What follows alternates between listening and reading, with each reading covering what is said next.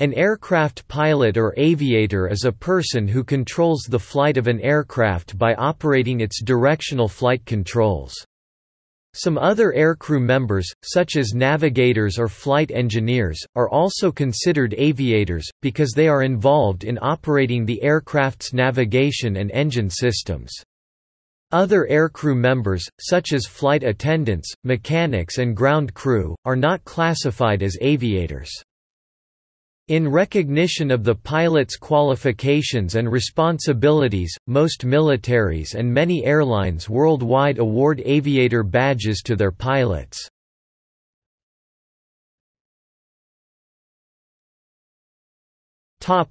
History. The first recorded use of the term aviator in French was in 1887, as a variation of aviation, from the Latin avis meaning bird, coined in 1863 by G. de la Landelle in Aviation ou navigation aérienne, aviation or air navigation. The term aviatrice in French, now archaic, was formerly used for a female aviator. These terms were used more in the early days of aviation, when airplanes were extremely rare, and connoted bravery and adventure. For example, a 1905 reference work described the Wright brothers' first airplane. The weight, including the body of the aviator, is a little more than 700 pounds. To ensure the safety of people in the air and on the ground, early aviation soon required that aircraft be under the operational control of a properly trained, certified pilot at all times, who is responsible for the safe and legal completion of the flight. The Aéro Club de France delivered the first certificate to Louis Blériot in 1908, followed by Glenn Curtis, Léon Delagrange, and Robert Esnault-Pelterie. The British Royal Aero Club followed in 1910 and the Aero Club of America in 1911, Glenn Curtis receiving the first.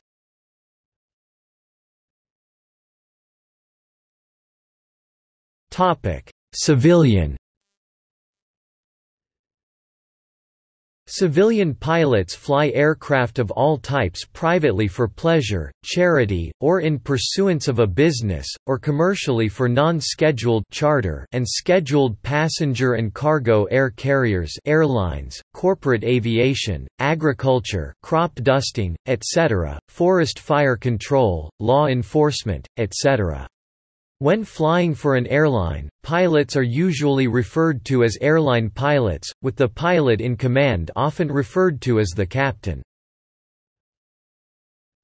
Airline. There are 290,000 airline pilots in the world in 2017 and aircraft simulator manufacturer CAE Inc. forecasts a need for 255,000 new ones for a population of 440,000 by 2027, 150,000 for growth and 105,000 to offset retirement and attrition, 90,000 in Asia Pacific. Average pilot age in 2016 to 45.8 years, 85,000 in Americas, 48 years, 50,000 in Europe, 43.7 years, and 30,000 in Middle East and Africa, 45.7 years. Boeing expects 790,000 new pilots in 20 years from 2018, 635,000 for commercial aviation, 96,000 for business aviation and 59,000 for helicopters, 33% in Asia Pacific, 261,000, 26% in North America, 206,000, 18% in Europe, 146,000, 8% in the Middle East, 64,000, 7% in Latin America, 57,000, 4% in Africa, 29,000, and 3% in Russia, Central Asia, 27,000. By November 2017, due to a shortage of qualified pilots, some pilots are leaving corporate aviation to return to airlines. In one example, a Global 6000 pilot, making $250,000 a year for 10 to 15 flight hours a month, returned to American Airlines with full seniority. A Gulfstream G650 or Global 6000 pilot might earn between $245,000 and $265,000, and recruiting one may require up to $300,000.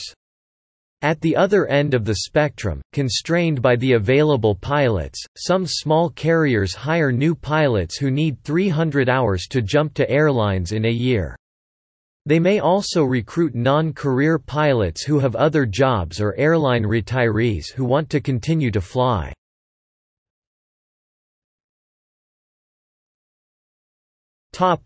Automation.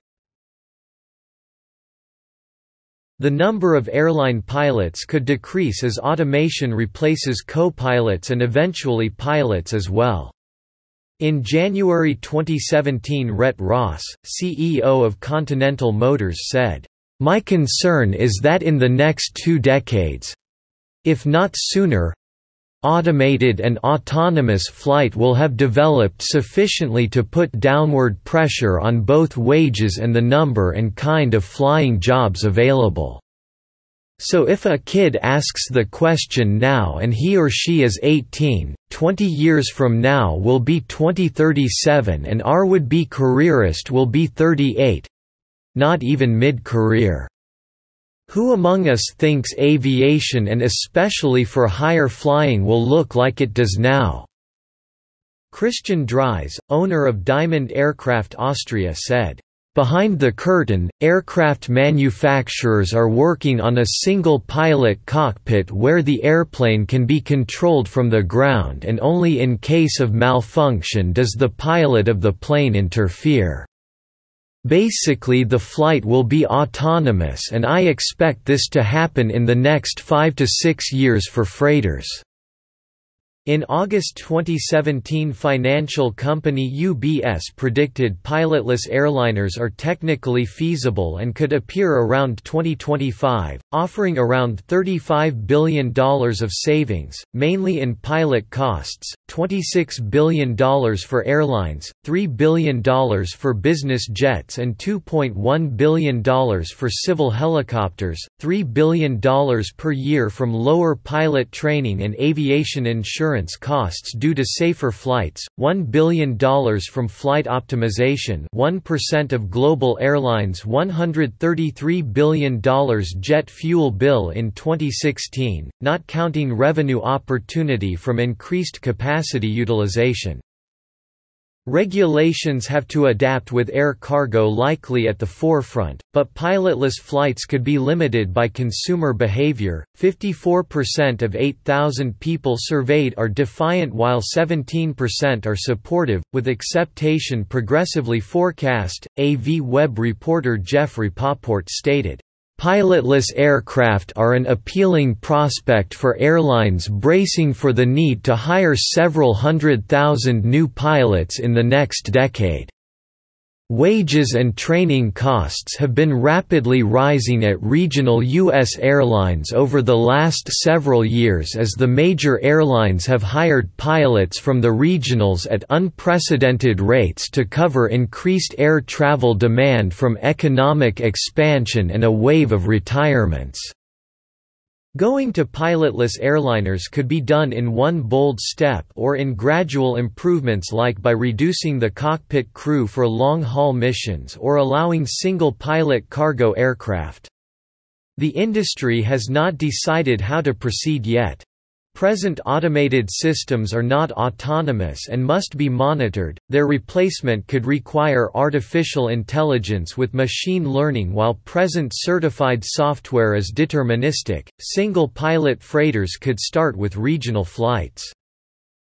The Airline Pilots Association believe removing pilots would threaten aviation safety and opposes the April 2018 FAA Reauthorization Act Section 744 establishing a research and development program to assist single-pilot cargo aircraft by remote and computer piloting. For French aerospace research centre Onira and avionics manufacturer Thales, artificial intelligence (AI), like consumer neural networks learning from large data sets, cannot explain their operation and cannot be certified for safe air transport. Progress towards explainable AIs can be expected in the next decade, as the ONERA expects leads for a certifiable AI system, along EASA standards evolution.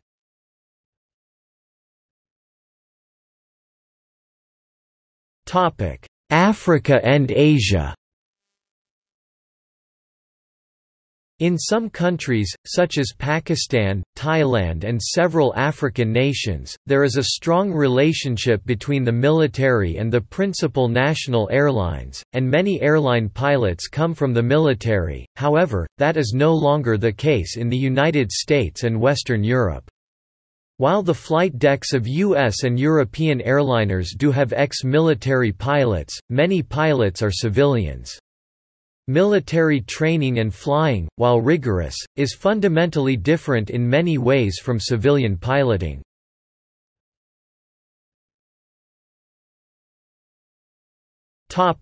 Canada. Operating an aircraft in Canada is regulated by the Aeronautics Act of 1985, and the Canadian Aviation Regulations provide rules for pilot licensing in Canada. Retirement age is provided by each airline, with some set to age 60, but changes to the Canadian Human Rights Act have restricted retirement age set by the airlines.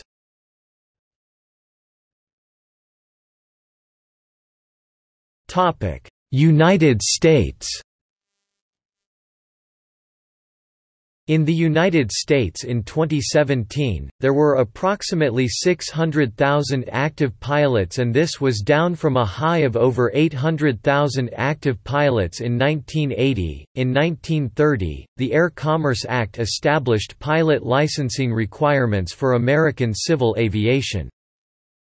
Commercial airline pilots in the United States have a mandatory retirement age of 65, having increased from age 60 in 2007.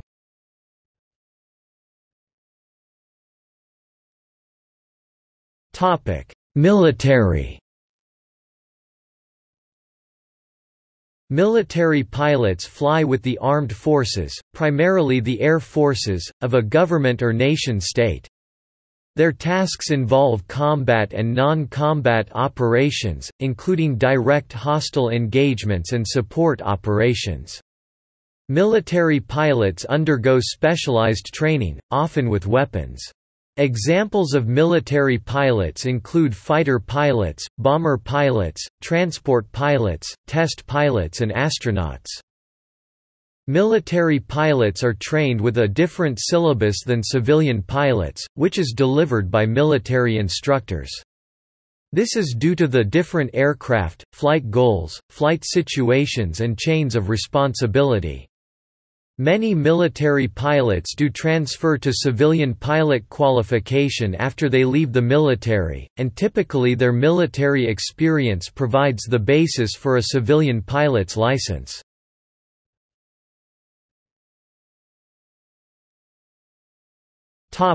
Unmanned aerial vehicles.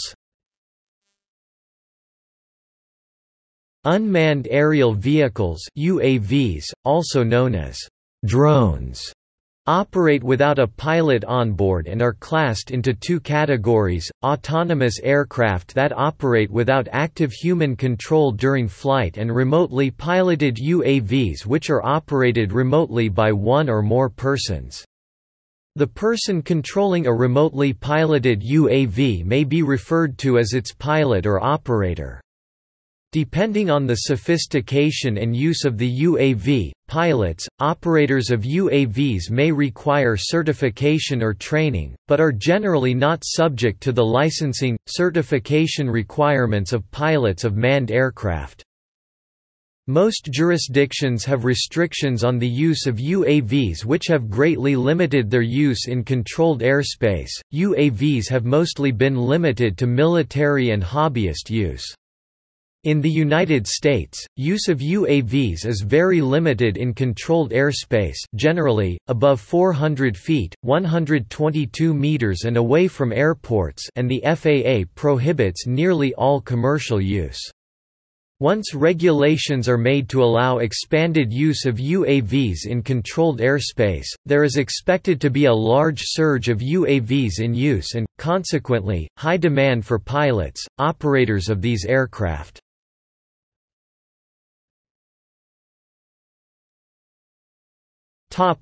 Space.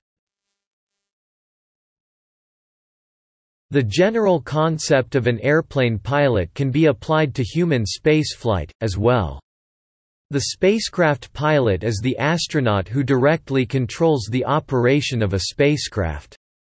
This term derives directly from the usage of the word «pilot» in aviation, where it is synonymous with «aviator».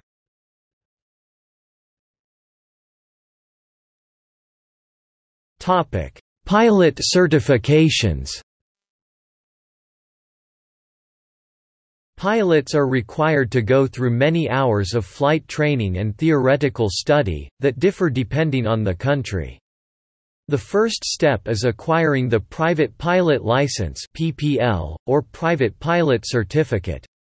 This takes at least 40 hours of flight time with a Certified Flight Instructor (CFI). In the United States, an LSA light sport aircraft license can be obtained in at least 20 hours of flight time. The next step in a pilot's progression is either instrument rating (IR) or multi-engine rating (MEP) endorsements.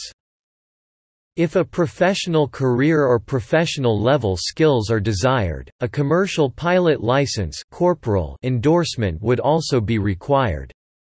To captain an airliner, one must obtain an Airline Transport Pilot License (ATPL). After 1 August 2013, even when being a first officer (FO), an ATPL is required. Some countries, carriers use a multi-crew coordination (MCC).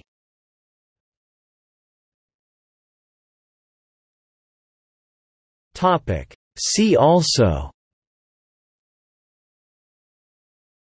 Air crew, flight crew, airline pilot uniforms, air safety, IMSAFE mnemonic for pilots' fitness to fly, list of aerospace engineers, list of aviators, list of Russian aviators, pilot fatigue, test pilot. Women of Aviation Worldwide Week, an international celebration of all women of aviation.